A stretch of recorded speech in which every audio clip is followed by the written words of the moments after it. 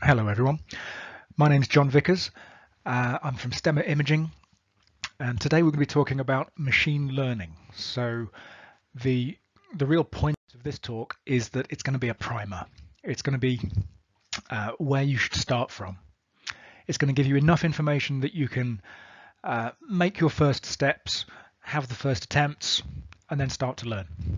That's where we're going from. I think the first thing to say is that most of the time you'll hear me talk about machine learning rather than deep learning, but deep learning is the well-known phrase. Deep learning as a phrase came around about 2000 in academic papers when it was really talking about deep inference, and deep inference got simplified to deep learning. Around 2012 it became a lot more popular with Google and Facebook, and it sort of came into the public knowledge around that time. And since then it's been very well received. We've gone from the market generally not wanting anything to do with it.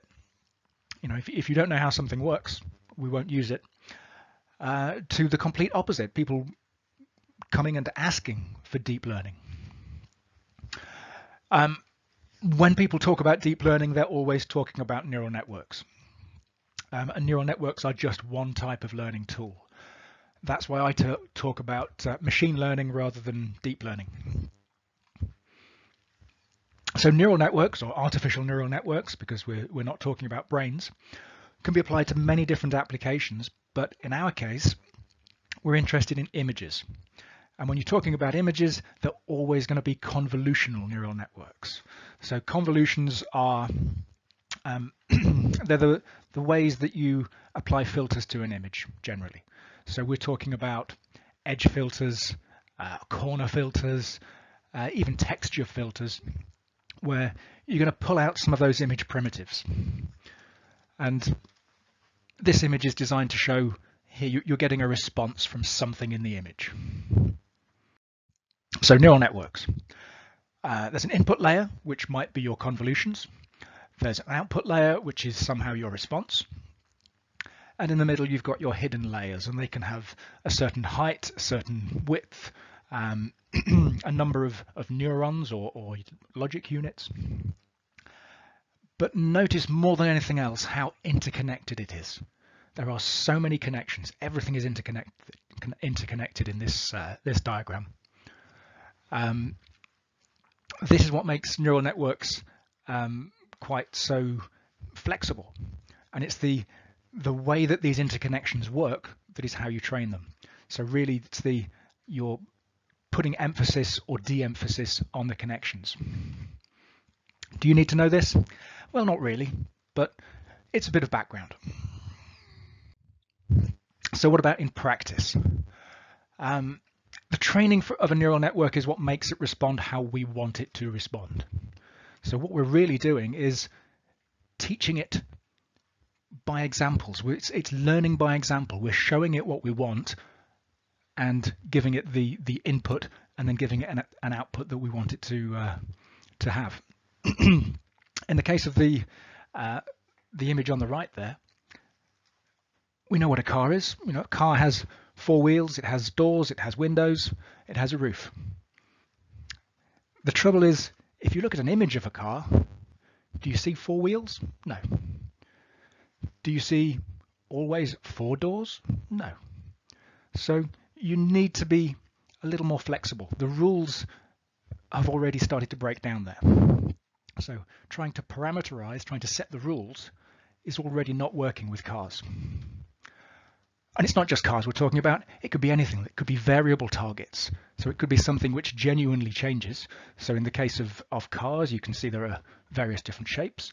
It could be multiple targets. So if we stick with vehicles, maybe we're talking about cars and motorbikes. You know, these things are significantly different, but we could put them into one class of vehicle. Or maybe it's complex targets, something which it's just difficult to find the rules, the parameters that define it nicely. And if we generalize that a bit more, what we're talking about is any target where it's difficult to specify it. So maybe Organic gets mentioned a lot because there's a sort of variation, a continuous variation of organic materials. So we might be talking about vegetables, but away from organic, you've also got the appearance can change based on the illumination. So outdoor applications where the illumination is uncontrolled is also a good opportunity for machine learning. Also, if we're outside, maybe we don't have a controlled viewpoint, the perspective can change. And then finally, you've got the normal industrial applications, but where the target might be somehow undefined. So we're talking about looking for a defect where we don't know what the defect will look like. We're looking for a scratch, a mark, a dent. These things are very difficult to define. And what about if we're not talking about neural networks? Well, really, it's the same case. You know, we're still looking at classifying or detecting variable targets, and we're going to train them by labeling images. And this labeling is straightforward, but it's how we get the human knowledge into the tool. So this is Halcon, and what we're doing is drawing a rectangle around the target and saying what kind of class it is. So in this case, the yellow rectangles are almonds, the red rectangles are cashews. This one's CVB. We're using the Polymargo tool, and here we're looking at coins. You draw a rectangle, you say what kind of coin it is.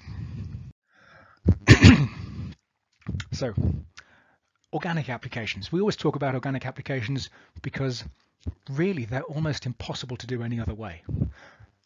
But they're not the only way. But here are some examples. Food. So in this case, we're looking at sandwich fillings.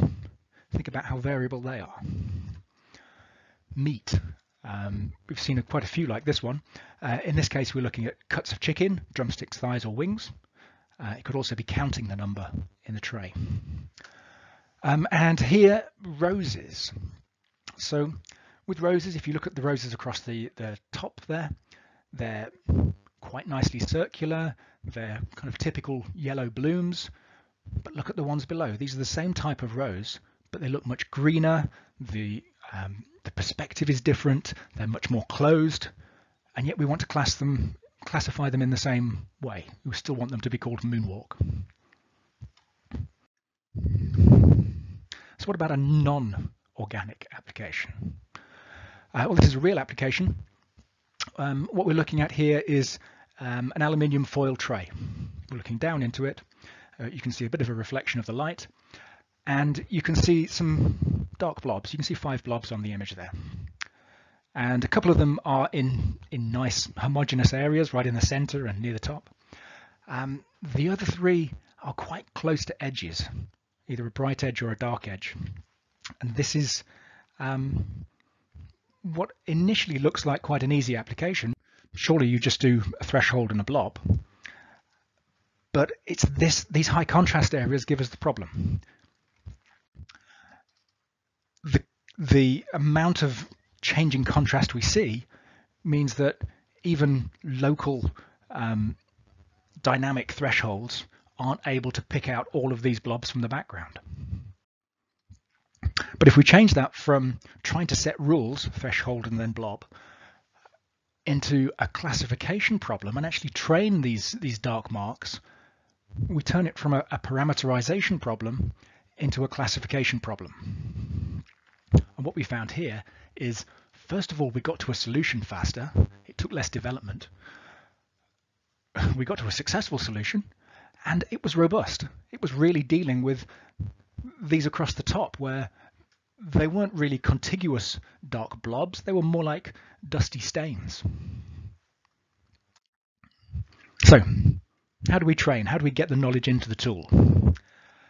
Well, this is fairly similar across any of the learning tools.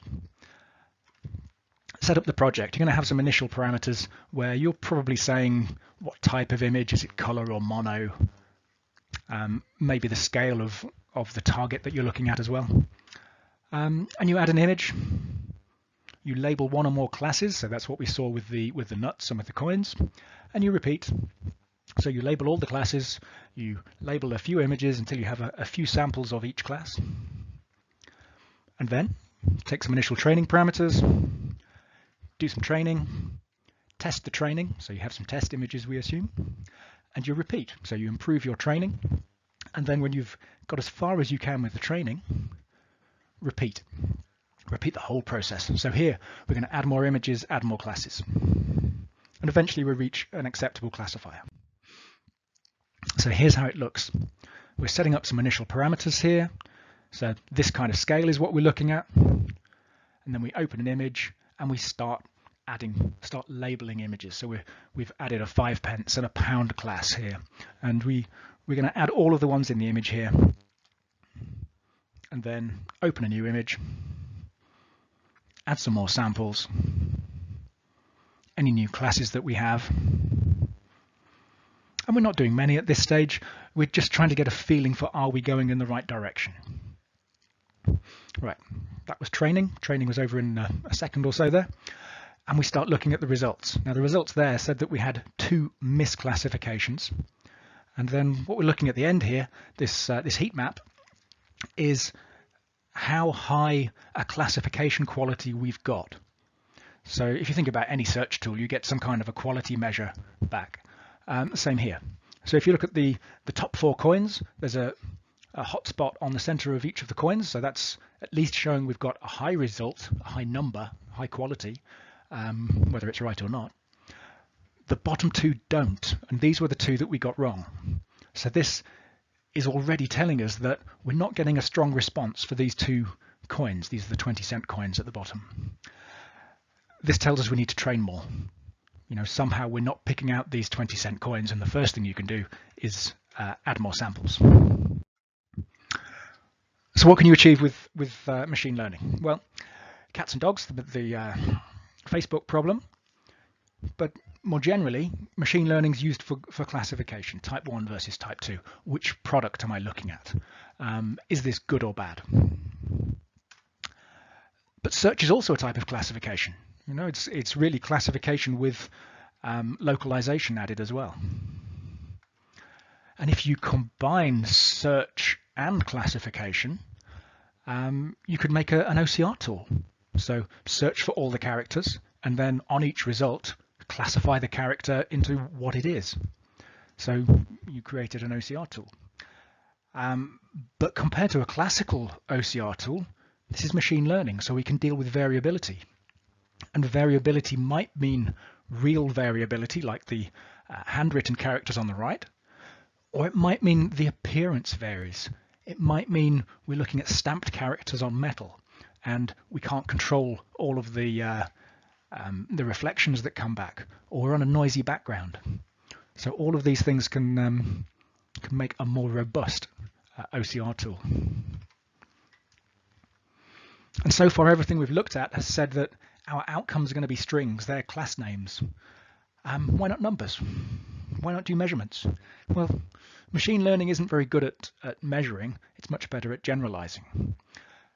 But there are some things you can do. Now this is a C1, but consider you're looking at something with a flat surface and nicely defined corners. So I'm going to say a palette as an example.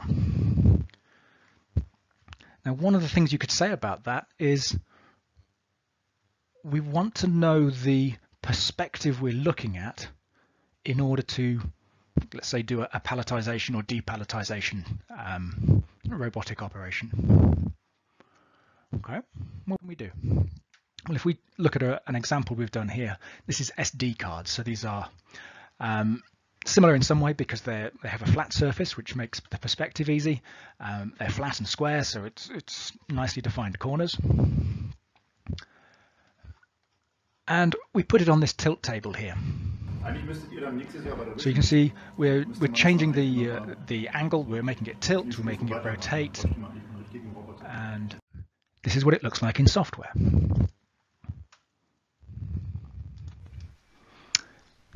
So when we get a little way through here, I select one of the SD cards. There we go. Right, let's look at what we've got. So the green one is the selected one. First of all, we can say number of objects found, 5, good. Current frame rate, this is camera frame rate, 30 frames a second. Processing time is 12 milliseconds, so we've got plenty of headroom there. And then we see 2D search results. So we've got an X and a Y result, like any search tool. We've got an angle, okay, and we've got a scale. So a scale compared to how it was trained. So in some way, scale is giving us the Z value, the distance value. So we've got an X, Y, and a Z. Below that, we've got the 3D search results. Now these 3D search results are angles, they're tilts.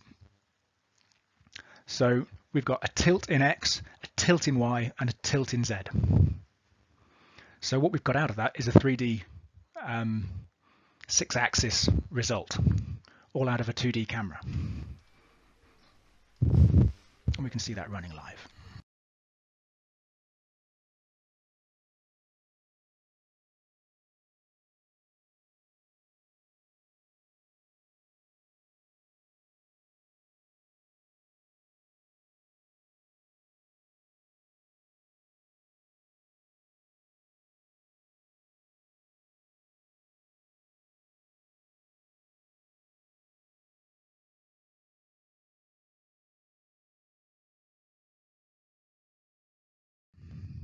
So, what do we need to remember about machine learning? Well, it's more work than a traditional tool.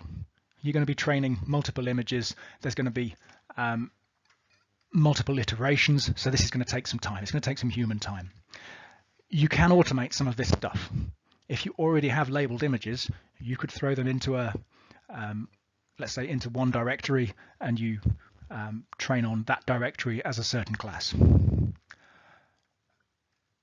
Machine learning is a really good way of dealing with variation. Variation in the real target, variation in appearance. And if you're looking for features, it can be a nice way to pull them out of noisy backgrounds. And it learns what you tell it. Now this bit's important because it only knows what you've told it. So it needs to see all the variation that a production system is going to see. And for classification purposes, if you're trying to classify good versus bad, the borderline cases are the most important. What this means is you want to say this is a borderline good point, this is a borderline bad case. And that's how the tool learns where the border really is. And beware of training bias. It's very easy to say, here are some nice images that I want to train, and here are some nasty images that I want to train. You want to see the full variation, you know, and just training from one batch, if things change between batch, really doesn't help. And it's quite useful to get the information from the people who know the products best. And quite often, these are the guys on the production line. These are the guys that see the variation, they see the things that go wrong. These are the guys who are doing it manually now. And the final question, when people get quite excited about machine learning, they say we can have continuous improvement. I would avoid that. It's possible, but all of those iterations were about getting a classifier that did what you wanted. So why would you then remove the supervision and leave it to chance? So I would keep some control over the training there as well. And this is not so different to any other vision application. You get it to a good state, you prove it to the customer, and then you keep it in a fixed state. The difference here is that the emphasis is really on training the right images and then tweaking settings. No, it's not just settings. And that's where we are today. Thank you very much.